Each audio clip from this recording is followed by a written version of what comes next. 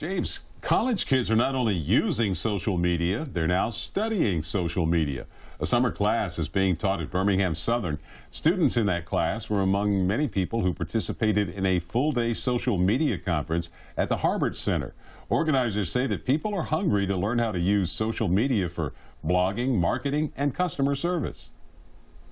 We're taking an e-marketing class, and I'm in the process of creating a major that involves e-marketing and social media because it's beyond relevant at this point.